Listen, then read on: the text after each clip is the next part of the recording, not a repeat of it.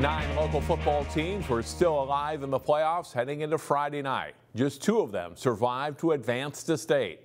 Champlin Park, one of them, they hosted Prior Lake Friday. Late first quarter of a scoreless game. Lakers quarterback Kyle Haas rolls out. His pass intercepted by Josh Strong. Strong returns it to the Rebels' 48-yard line. And the turnover sets up a score. Early second quarter. And it's quarterback Jace Miller leaping into the end zone for a touchdown, and the Rebels lead 7-0. Champlin Park's defense tough all night on the Lakers.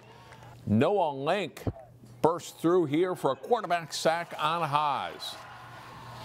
It's a 7-0 game at halftime. Third quarter, the Rebels defense forces another turnover. Number 5, Devon Moore knocks the ball loose from the receiver.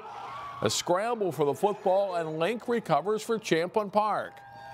And it helps set up another touchdown. Check out the great pass by Miller, and maybe even a better catch here by Brock Johnson in the end zone. A 23-yard touchdown, and the Rebels lead 14-0. Up 14-7 in the fourth quarter. It's Moore helping seal the win for Champlin Park.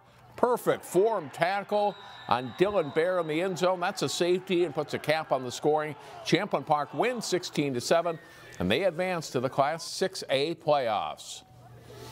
The Rebels face Rosemount in the state quarterfinals. They'll face that team at Park Center High School Thursday night at 7 o'clock.